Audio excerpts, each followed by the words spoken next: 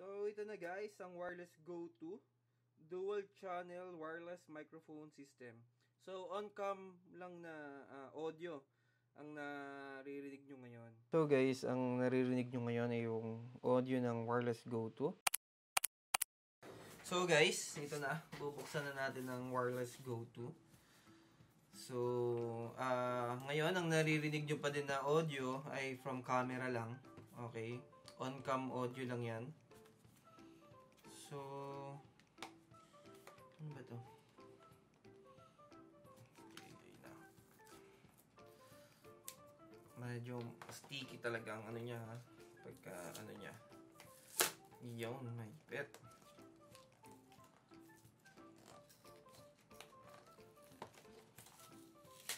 Yan. Alright na, alright. So guys, mayroong receipt for warranty yata to. Salamat kay Carl Buy and Sell Electronic Gadgets. Okay, so ang laman is ito guys. Buksan natin. Meron siyang USB Type-C. Warranty card ba to? Hindi. Yung, alam nyo na, yung guide. Okay? Ito ay, isa pang USB to Type-C cord. Bali, isa pang USB. Tatlong USB to Type-C na cord. Okay. Tapos, ito yung yung audio jack. Audio jack. Okay. Tapos, meron siyang pouch na kasama. Okay. Yan. Para dito sigurado lalagay yung ating wireless Go. Then, ito na yung unit mismo. So, yan guys, oh. Nakaganyan pa siya. Okay. Yun. Pogi-pogi. Yan. Ito yung tatlong unit natin. Meron din silang tagi-isang, ano, parang noise cancel. Ano din to ng noise eh. Tapos, merong Desiccant. Right? So, ito guys yung tatlong ano natin. So, dito ilalagay yun. Yan, nakaganyan siya dyan. Okay. Alright. Alright. Ayan. Alright. So, hindi ko alam kung may battery na ba to? Naka-charge na kaya to? So, check natin. Yun, meron. Blue. Okay. So, ito yung ikakabit natin sa ano? Sa camera. Wireless Go. So, guys, balik tayo. Gumano yung camera. I-set up ko muna sa camera para malaman natin yung difference ng audio nila. Okay?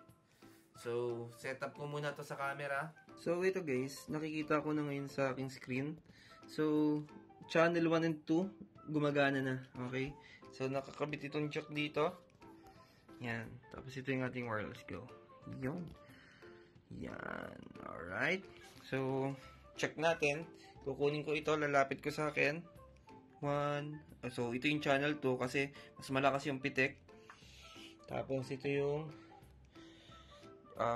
channel 1. Okay. So, game, mag-sound check na tayo ngayon. So, ito guys. May clip pala siya, oh. Number 1. Ito yung number 1. So, i-clip ko na siya ngayon sa akin. Dito. Yun, no? So, guys, ang naririnig nyo ngayon is yung wireless Go na number 1. Okay. Channel 1. So, makikita nyo yung big difference na from on-cam na kaninang pinang-record natin, pati sa cellphone, para napakita natin yun dun sa screen ng camera natin. So, ito na yung ating wireless Go. So, try natin din kabitan itong tawag dito screen, para less noise. Ikot lang daw. Ikot lang. Twist lang.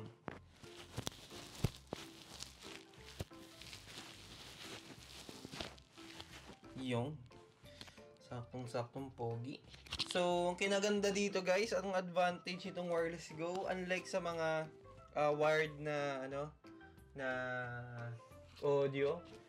Yun, medyo nakakatamad i-set up kasi dami cables ka pa, tapos kailangan ano pa sa'yo yung cable kagaya ng mga G3, no? So itong Wireless Go parang goods to go, no? Isang mabilisan na parang di ka tatama rin mag-vlog dito kasi goods na eh. So sa halagang 15 plus nakuha ko siya, almost 16k. No, nabigyan tayo ng discount ni Carl.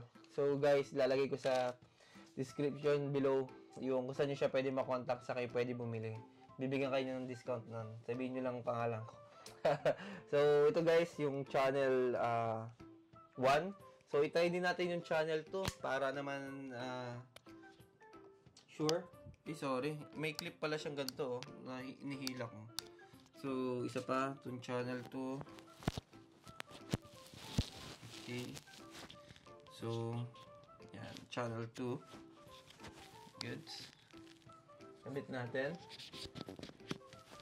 So, this is the Wireless Go 2, channel 2. So, yan, narinig niyo yung ano ng audio. So, guys, sulit na to. So, medyo hindi na ako tatama rin mag-ano dito.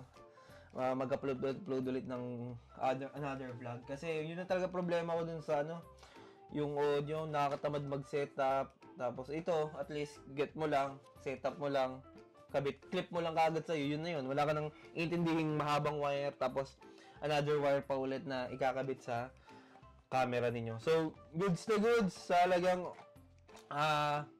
almost 16k Wireless Go 2 Rode. Okay? So, baka next vlog natin yung ano, comparison ng Wireless Go 2 dun sa G3 Sennheiser. Okay? So, yun lang guys. Please subscribe and like this video. Peace. So guys, ito ang Wireless Go 2. So ang napapakinggan nyo ngayon ay audio lang mismo ng camera natin ng A7 III. Okay, dual channel wireless microphone system brought to you by Rode microphones. Alright, so dual channel wireless 3.5 USB CIOS audio output, built-in microphone, digital transmitter, additional cable, sold separately, needed for connection to mobile phones. So, wala pa siyang kasamang cable para sa mga mobile phones. Okay? Tapos, ito kanyang description. Masyadong mahaba. Basahin nyo na lang. Ultra compact dual channel wireless microphone system. It consists of a dual channel receiver and 2 transmitters with the option to keep the signals as 2 separate outputs or to mix the two together. So, ito guys. Ito na yung